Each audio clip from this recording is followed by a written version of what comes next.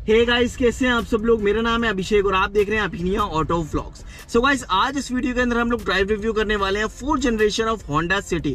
मेरे पास इस टाइम है 2017 model of Honda city ZX variant with CVT transmission. सो आज इस वीडियो के अंदर हम लोग ड्राइव रिव्यू करेंगे ऑटोमेटिक वेरिएंट का और बात करेंगे इस वीडियो के अंदर इसके डायनामिक्स की, इसके माइलेज की, इसके कंफर्ट की, इसके स्टीयरिंग की, इसके सस्पेंशन की। सो गाइस, अगर आप चैनल पर पहली बार आए तो सब्सक्राइब जरूर कर लें ताकि ऐसे बेसिक अपडेट्स आप लोगों से मिस ना हो। सो होंडा सिटी 2017 अगर आप ZX वेरिएंट लेते हैं तो वहां पर आपको ऑटोमेटिक ट्रांसमिशन मिल जाता है। अब ऑटोमेटिक ट्रांसमिशन के साथ आपको जो कंफर्ट है वो यहाँ पर जरूर मिल जाता है, जिस बारे में इस वीडियो के अंदर हम लोग लेटर स्टेज पर बात करेंगे। सबसे पहली चीज मैं आप लोगों को बताना चाहता हूँ कि जो कंफर्ट है जिसके बारे में हम लोग सबसे पहले बात करेंगे वो ये है कि यहाँ पर आपको इस वेरिएंट में स्टीयरिंग के साथ जो कंफर्ट मिल जाता है वो सबसे ज्यादा अमेजिंग है। यहाँ पर आपको टिल्ट और टेलीस्कोपिक दोनों ही ऑप्शंस यहाँ पर गिवन कराए गए हैं, जिस वजह से आप अपने कंफर्ट और अपने कन्वीनियंस के हिसाब से स्टीयरिंग को एडजस्ट कर सकते हैं और अपनी ड्राइव को और भी ज्यादा कन्वीनियंट बना सकते हैं। सो अब मैंने जो है स्टीयरिंग को अपने हिसाब से एडजस्ट कर लिया है और CVT ट्रांसमिशन या फिर कोई भी आप ऑटोमेटिक कार को ड्राइव करेंगे तो सबसे पहली चीज आपने कार को पार्किंग पर डालना है और ब्रेक पेडल को आपने प्रेस करना है और स्टार्ट करना है। उसके बाद आपने कार को D पर जरूर डालना है ड्राइव करने के लिए। उससे पहली चीज सेफ्टी के लिए हम लोग सीट बेल्ट लगा लेते हैं क्योंकि ये काफी ज्यादा जरूरी है। सो अब हमने लगा लिया सीट बेल्ट और अब मैं ड्राइव मोड पर कार को ड्राइव कर रहा हूं। सो जस्ट जो कन्वीनियंस है यहाँ पर कंफर्ट के साथ आपको जो मिल जाता है वो काफी ज्यादा अमेजिंग है, क्योंकि CVT ट्रांसमिशन के साथ आपको जो यहाँ पर लैग है जो कहीं ना कहीं हमें AMT वेरिएंट्स या फिर AGS के साथ देखने के लिए मिलता है वो हमें यहाँ पर देखने के लिए नहीं मिलता है, क्योंकि CVT के साथ आपको एक स्मूथ एक्सेलरेशन मिल जाता है। जो टॉर्क है वो काफी ज्यादा आपको अमेजिंग मिल जाता है। यहाँ पर आप जस्ट देख सकते हैं कि मैं एक्सेलरेट कर रहा हूँ कार और 3000-4000 RPM तक काफी ज्यादा जो टॉर्क है वो आपको अच्छे खासा महसूस होता है इसके साथ और जो स्मूथनेस है वो आपको यहाँ पर जरूर मिल जाती है। बात करें इसके स्टीयरिंग व्हील की तो स्टीयरिंग व्हील के साथ आपको यहाँ पर टिल्ट और टेलीस्कोपिक जो ऑप्शन है वो मैंने आप लोग बता दिया जो इसके अंदर मिल जाता है। साथ ही आपको इसके अंदर पैडल शिफ्टर्स भी देखने के लिए मिल जाते हैं। अब जो पैडल शिफ्टर्स हैं वो काम करते हैं आपके लिए अपने कंफर्ट और अपने कन्वीनियंस के हिसाब से। आप अपने हिसाब से जो गियर की शिफ्टिंग है उसको आप चेंज कर सकते हैं। मतलब अगर आपको अपने हिसाब से गियर्स को स्विच करना है तो आप कर सकते हैं। थर्ड चीज, आपको ऑटोमेटिक ट्रांसमिशन के साथ जो कन्वीनियंस है वो यहाँ पर मिल रहा है, क्योंकि जो आपका लेफ्ट लेग है वो पूरी तरीके से रेस्टिंग पोजीशन पे है और आपका जो लेफ्ट वाला आर्म है वो भी पूरी तरीके से रेस्टिंग पोजीशन में। जस्ट आपने गियर शिफ्ट को ड्राइव या फिर रिवर्स जैसे भी आपको करना है, रिवर्स करना है तो आपको R पे शिफ्ट करना है, ड्राइव पर आपको कार को चलाना है तो आप D पर शिफ्ट करेंगे तो उसके बाद आपका जो लेफ्ट आर्म है वो भी पूरी तरीके से रेस्टिंग पोजीशन पे रहता है। सिर्फ एक हाथ से भी आप अपनी कार को ड्राइव कर सकते हैं, बट मैं ये रिकमेंड नहीं करूंगा। आप अपने कन्वीनियंस के हिसाब से दोनों ही आर्म से अपने कार के जो स्टीयरिंग व्हील है उसको पकड़कर अच्छे खासा ड्राइव कीजिए।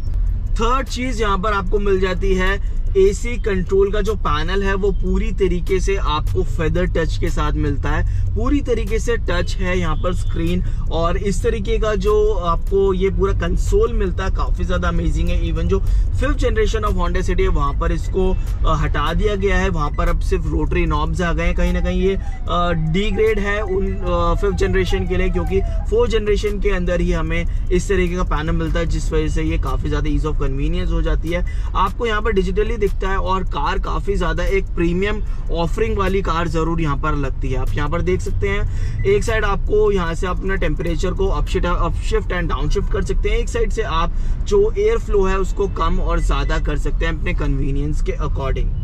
नेक्स्ट चीज जो आपको इस वेरिएंट के अंदर मिल जाती है वो है इसका इंस्ट्रूमेंट क्लस्टर। इसका जो इंस्ट्रूमेंट क्लस्टर है वो काफी ज्यादा इंफॉर्मेटिव है। एक साइड आपको मिल जाता है टैकोमीटर, बीच में मिलता है स्पीडोमीटर एंड उसके ही राइट साइड में आपको मिल जाता है एक और MID जो कि काफी ज्यादा यूनिक लुक के अंदर आपको देखने के लिए मिलती है।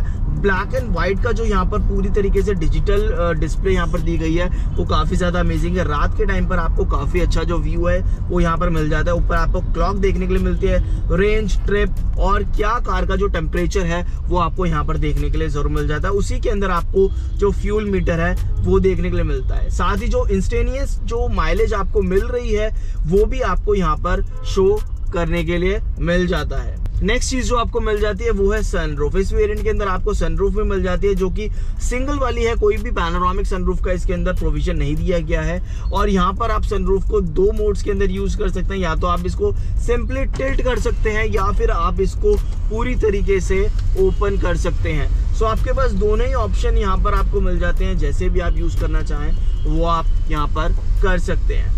सो ये तो थी पूरी तरीके से इसके फीचर्स की बात। अगर बात करें इसके सीटिंग कंफर्ट की, जो कि बहुत बड़ा एक फैक्टर रहता है जब आप एक कार को परचेज करते हैं, और आपको पता भी होना चाहिए कि आप जो कार बाय कर रहे हैं उसके अंदर आपको क्या कंफर्ट मिलने वाला है। सो अगर मैं बात करूं होंडा सिटी की, तो इसका जो कंफर्ट है वो आपको काफी ज्यादा मिल जाता है सीटिंग के साथ।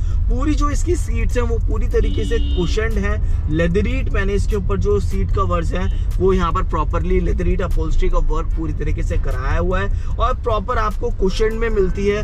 कोई भी आपको बॉडी रोल जो है मूवमेंट वो यहाँ पर महसूस नहीं होगी। अगर आप कोई थोड़े गड्ढे वगैरह से भी जाते हैं तो आपको जो प्रॉपर कंफर्ट है वो यहाँ पर आपको जरूर मिल जाता है। वहीं अगर मैं बात करूं इसके लेग स्पेस की, तो कार के अंदर आपको कहीं पर भी जो लेग स्पेस है उसकी कमी महसूस नहीं होने वाली है।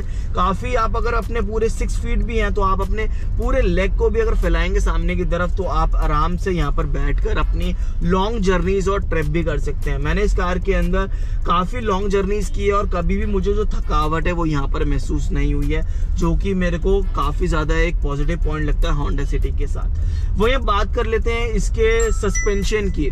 अगर मैं सस्पेंशन की बात करूं तो यहाँ पर जो सस्पेंशन है वो काफी ज्यादा आपको बढ़िया मिल जाता है, ना ज्यादा हार्ड है ना ज्यादा सॉफ्ट है। यहाँ पर अगर आप किसी भी गड्ढे वगैरह के ऊपर से गुजरते हैं तो आपको एक सॉफ्ट जो स्मूथनेस की तरह जो एक जंप जो होती है वो महसूस नहीं होती है।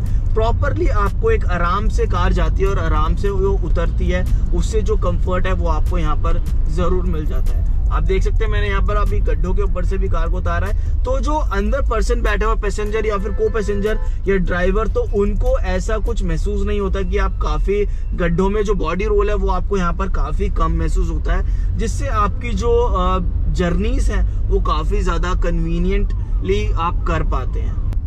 वही अगर मैं बात करूं इसके माइलेज की, तो 1.5 लीटर का आपको इसके अंदर पेट्रोल इंजन मिलता है और जो इसकी माइलेज अभी मुझे यहाँ पर एमआईडी के अंदर देखने के लिए मिल रही है वो है 12.4 किलोमीटर पर लीटर। अब ये जो माइलेज है वो काफी, मैं अभी थोड़ा सा ट्रैफिक कंडीशंस के अंदर से कार को लेकर आया हूँ, तो ये इसकी माइलेज है। वैसे जो इसकी माइलेज मैंने खुद लॉन्ग ट्रिप्स पर देखी है तो 16 और 17 की जो माइलेज है वो आपको यहाँ पर मिल जाती है।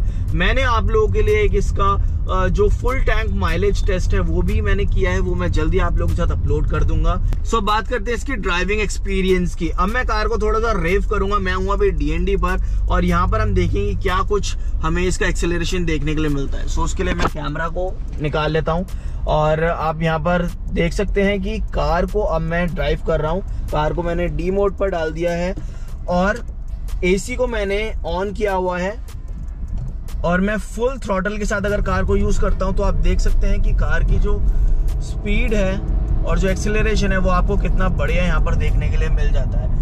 आपको कहीं पर भी कोई लैग महसूस नहीं होगा सीवीटी ट्रांसमिशन के साथ, जो कि सबसे बेस्ट चीज मुझे यहाँ पर देखने के लिए मिल जाती है। हम ज्यादा 100 और उसको क्रॉस नहीं करेंगे, हम एक नॉर्मल स्पीड पे कार को ड्राइव करेंगे और आप देख सकते हैं कि जो कार की माइलेज है वो भी यहाँ पर आपको प्रॉपरली शो हो रही है 12.4 किलोमीटर पर लीटर।